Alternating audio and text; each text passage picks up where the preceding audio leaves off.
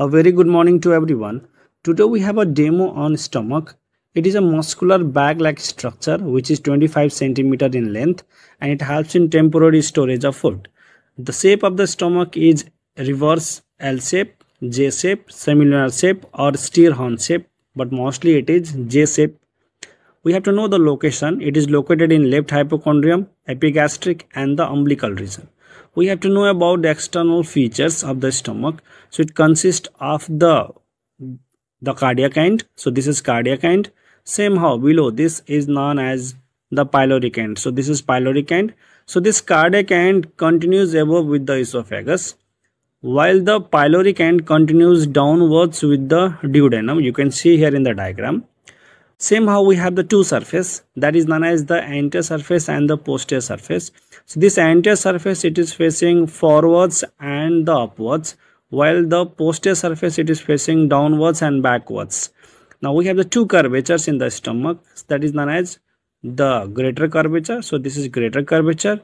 Same how this is known as the lesser curvature. So now we have to know the attachment in the greater curvature and the lesser curvature. Just imagine that above this is the diaphragm, here we have the diaphragm. So something which is attached from the stomach to the diaphragm, that ligament is known as gastrophrenic ligament. Now let's skip the spleen here. Now something which is attached from the stomach to the spleen, and that ligament is known as gastrosplenic ligament. And below it is attached with the greater omentum. Same how the lesser curvature, we have the attachment with the help of lesser omentum, or we can say hepatogastric ligament and hepatoduodenum ligament. Why hepato means it is related with the liver, that's why hepatogastric and hepatoduodenum. We have to know the relations, that is anterior relations and the posterior relation of the stomach. So anteriorly it is related with the anterior abdominal wall, with the diaphragm and with the left lobe of the liver. Now same how we have the posterior relation.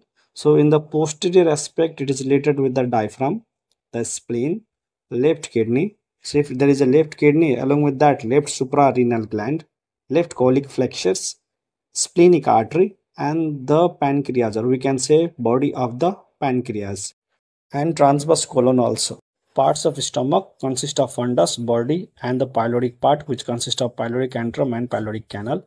From the cardiac notch, if you draw imaginary line, above that it is known as fundus, which is dome shape. Let's know the blood supply. If this is a greater curvature is supplied by short gastric artery and the left gastroepiploic artery. Both is a branch of splenic artery and which is a branch of celiac trunk.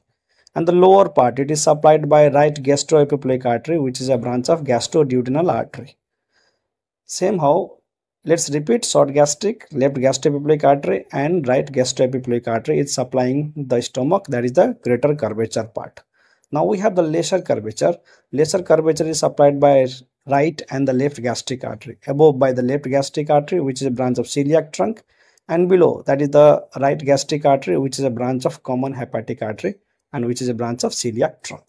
Venous drainage is by short gastric vein, right and the left gastroepiploic vein, left gastric vein and the right gastric vein. All these vein drains into portal vein except right gastroepiploic vein, which drains into superior mesenteric vein. Let's know the nerve supply. Nerve supply is both by sympathetic and parasympathetic. Sympathetic is derived from T6 to T10 spinal segment, that is through the greater splanchnic nerve, celiac and hepatic plexus. But keep in mind, the sympathetic is vasomotor and motor to the pyloric sphincter, as well as innervatory to the remaining gastric musculature, and it is a main nerve for the pain sensation from the stomach. The parasympathetic innervation is with the help of right and the left vagus nerve. Let's know the lymphatic drainage. It means lymph from the stomach goes and drains into all these lymph nodes, what you can see here in the diagram. Let's divide the stomach into 4 parts, 1, 2, 3 and 4 part. From 1 number, the lymph is drained into the left gastric lymph nodes and finally into the celiac lymph nodes. From 4 number, it goes and drains into the right gastric lymph nodes and into the celiac lymph nodes. 3 number goes and drains into pancreatico-splenic lymph nodes. 2 number goes and drains into the right gastroepiploic lymph nodes, and the remaining part of 2 area is drained into the pyloric lymph nodes. Finally, this everything goes and drains into the hepatic lymph nodes, and from the hepatic lymph nodes into the celiac lymph nodes.